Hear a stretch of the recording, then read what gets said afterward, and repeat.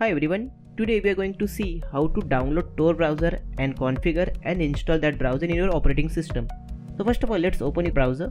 I am using Chrome browser and type here TOR browser download. Just wait, TOR browser download, enter. You will see the first link, click on that link and choose your operating system.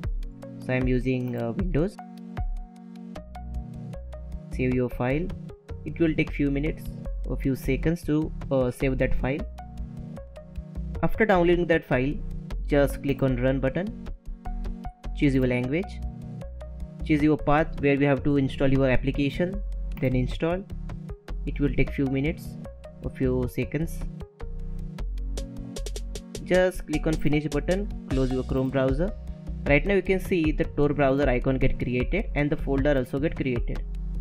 Just full screen on it and configure connections. Click on configure connections, just scroll it down, choose the privacy and choose the safer, go the connections and use bridges, and I am choosing the OBFS for built-in connect. This is a secure way to connect your browser to the dark web, and you can browse the dark web via this connection via safer mode. So right now we are successfully configured and connect our TOR browser to the dark web, and we can access now the .onion extension website from these configurations.